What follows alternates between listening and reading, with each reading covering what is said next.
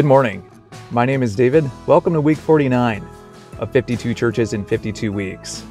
This is a one-year spiritual challenge where we go to worship at a different church each week. So we're getting towards the end. Make sure to like and subscribe if you want to see how this all finishes out. This past weekend, drove out to St. Louis, Missouri to attend the old Cathedral. This is also named the Basilica of St. Louis, King of France. To understand, who in the world is St. Louis?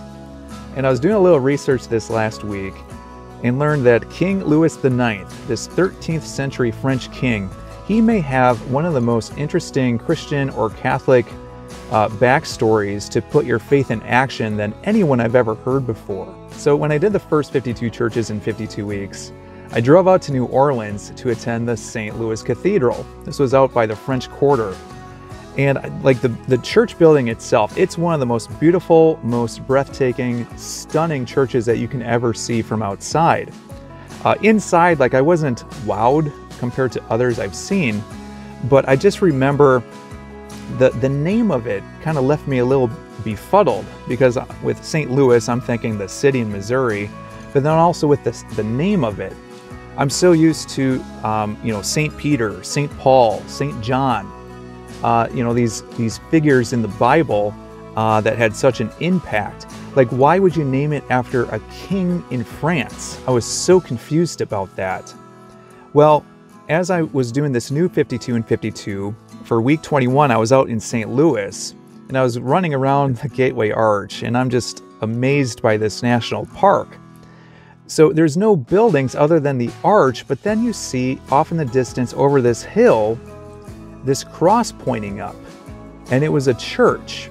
It was the only building that was on this riverfront. And this past week I was looking at this, and it was called the Old Cathedral. It was named also after St. Louis, with the city also being named St. Louis. So it's like, who is this guy? Like, what happened with this? And with St. Louis, the city, it was named after this French king just due to what he did for the poor, what he did for the needy, how he put his Catholic faith into action. So this past weekend, attended Mass at the Old Cathedral. I'll show a few sights and sounds from inside, and then I'll be back in a moment to expand a little bit more on who the King Louis IX was.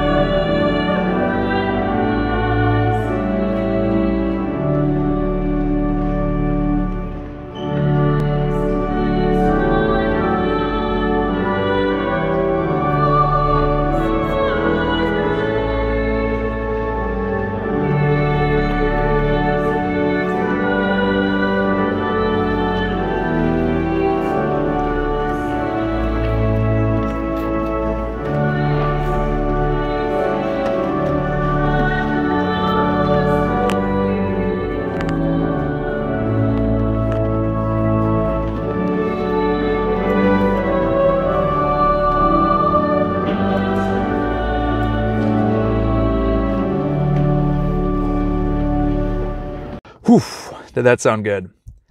Before I get into St. Louis, King of France, I want to mention real briefly a little bit about this Mass and one of my prior videos that was titled Protestant Attends Catholic Mass.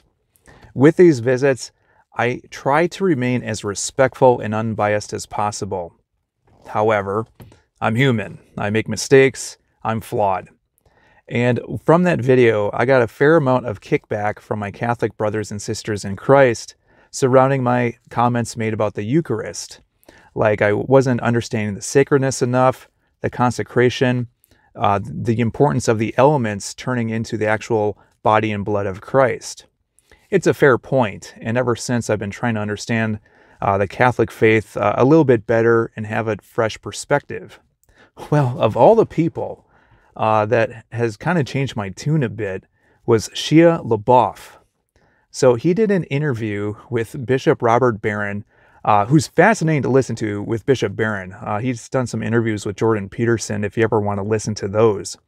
But Shia LaBeouf, this Transformers actor who was on the outs with Hollywood, he got this new role to play a Catholic padre, and his insights paralleling his acting into the acting, the performance, the immersive experience that one may have with Mass, with Latin Mass, was some of the most powerful insights in the Catholic faith I had ever heard in my life. The way that Bishop Barron also kind of portrayed it is when the fathers, when the priests walk into the church, they're holding up the Bible, they're holding up the Word made flesh. And as the service continues, there's all these different prescribed gestures. There's the incense. It is almost a reenactment of Jesus Christ's life. So in the beginning, the priests, they're kind of quiet. It's kind of like Jesus. He was kind of quiet in the first 30 years of his life. But then you have the homily, then you have the preaching, and then essentially everyone's preparing for the Lord's Supper. And you kind of see, again, more gestures, more movements, and it becomes this, if done really, really well, as Shia LaBeouf said, this immersive experience. So for the first time, like I'm watching this Mass with the choir, with the lady that was singing above, just very angelic. Like I'm getting a little bit new of an angle, a different type of perspective, a new appreciation for Catholic Mass. I'm not there all yet, but this was kind of one of the first times where I put down my sword, I stopped thinking about all the criticism and the biases, and I just observed and I enjoyed it. So how did King Louis IX go from a king into a saint? Oftentimes when you think about royalty and riches, you often think about that Bible passage of a camel getting through the eye of a needle. But with Louis IX, he became king at the age of 12. He was a boy king. And he bound himself to be God's anointed. And I'm sure probably a lot of kings probably said the same thing. But he was devoted to his people, and especially his Catholic faith. So he founded hospitals. He would help those that were sick, even those that had leprosy. He united France, especially, it didn't matter if you're a peasant or a lord. He found different type of ways to reform the justice system and legal reform. I guess, back in those days, you were kind of presumed guilty, but he kind of introduced, you had to be innocent first until proven guilty. And one of the things that was probably the most interesting stories is, despite his vast wealth, he would invite 13 poor people into his palace to eat with them. And oftentimes he'd even serve the poor in person outside his palace as well.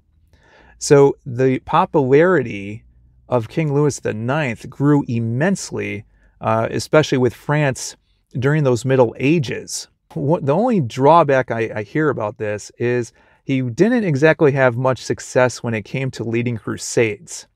So he led the 7th Crusade against some of the Muslim dynasties at that time. And in that crusade in Egypt, he lost his army. He got captured and had to negotiate his release for what now would be worth $80 million. And I guess about 18 years later, he led the 8th Crusade in Tunisia, and that didn't go so well either.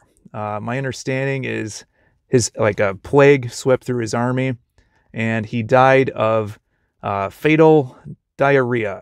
So I hope you're not eating when I just said that. The legacy of St. Louis, King of France, grew immensely. And especially when the French started colonizing the Americas, 2 French fur traders found St. Louis in 1764 and named it after St. Louis.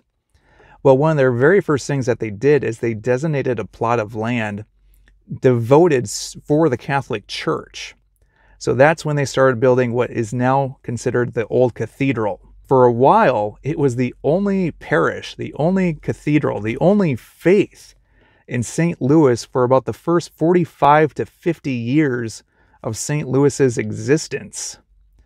Well, as time progressed, the city got bigger. And eventually, plans were made for the Gateway Arch. that overlooked St. Louis. And the development required a raising of many of the buildings that were on the St. Louis riverfront. The only one that remained was the old cathedral, just due to the historical significance to the city and what the Catholic faith brought to it. A lot of the parishioners, they moved out. They went to other type of Catholic churches. So the current old cathedral, it doesn't have a whole lot of attendance. And I found out really quickly why. Because it's not too far away from Busch Stadium, the home of the St. Louis Cardinals.